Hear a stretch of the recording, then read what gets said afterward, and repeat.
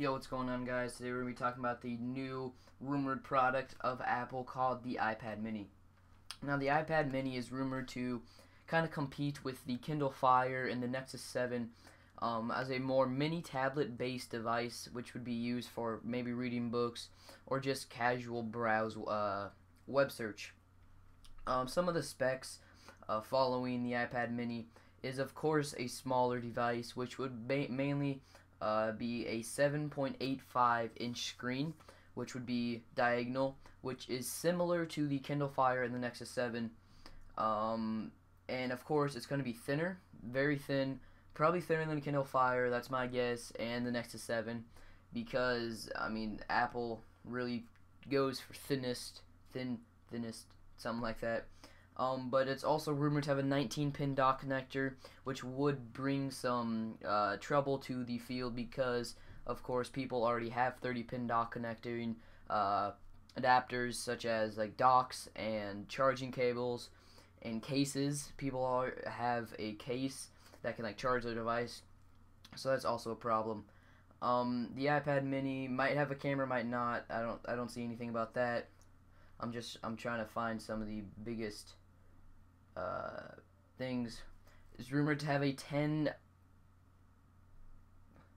1024 by 768 resolution, which is 720p, basically 720p, a little more pixelated, but still, yeah. It's got a $299 price tag, not for sure, but that is what is rumored to be. Which, you know, isn't that bad, but it isn't that good. I mean, Apple does have those high price tags. I have a feeling it might be a little bit slower than the Kindle Fire, but the Kindle Fire is pretty quick. Rumored to have 4G LTE capabilities, so that means you can use it with the Verizon, AT&T, or Sprint, and you will be able to search the web wherever you want to go, or wherever you go. So that's that. Overall, guys, do I think this is a good idea out of Apple?